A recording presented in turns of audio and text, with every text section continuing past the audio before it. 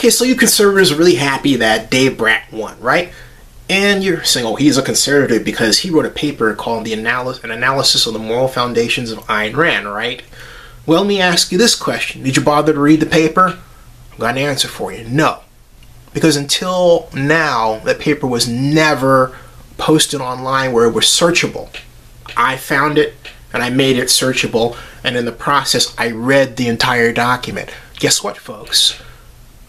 It was a research proposal presented at a conference in 2010 where, among other things, Professor Brat writes that in their analysis of Ayn Rand with respect to actual real-world economies, they expect to find that capitalism will have a negative impact on Western families. It means families in, among other places, the United States. Is that something a conservative says? No. So again, look, do research. Just don't refer to something and jump to a conclusion.